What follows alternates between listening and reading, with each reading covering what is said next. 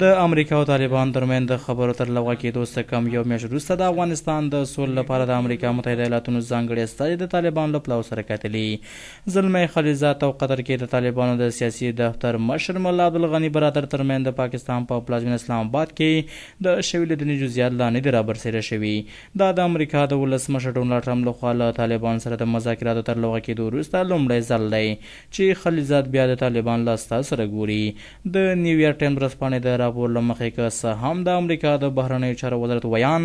او د طالبانو ویاندویانو په دې اړه له څرګندونو ډډه کړې، خو د طالبانو یو شمېر مشرانو د دواړو لورو ترمنځ د جمعې د ورځې کتنه چې لومړی ځل خبر رویټرز خبري اژانس ورکړی و تایید کړی دی.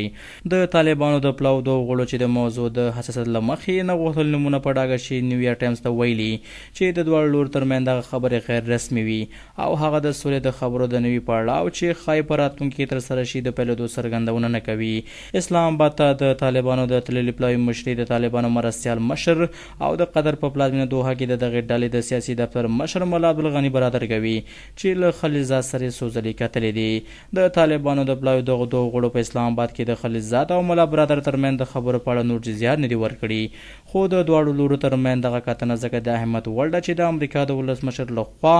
د سپټمبر په 8 له طالبانو سره د مذاکراتو لغوه کولو تر اعلان وروسته ترسره کیږي.